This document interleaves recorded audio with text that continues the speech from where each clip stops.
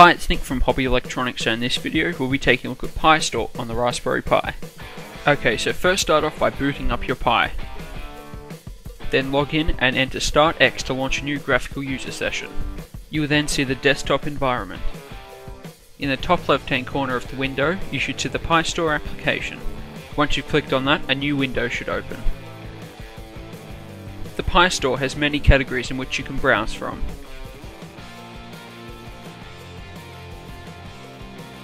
Let's take a look at the games category.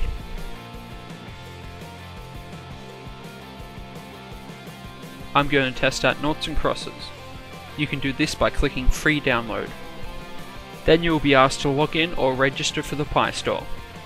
If you already have an account, you can log in on the left, or if you need to register, you can do that on the right. To register, fill in your details and click Sign Me Up. Once you've logged in, you should then see the installation page for the application.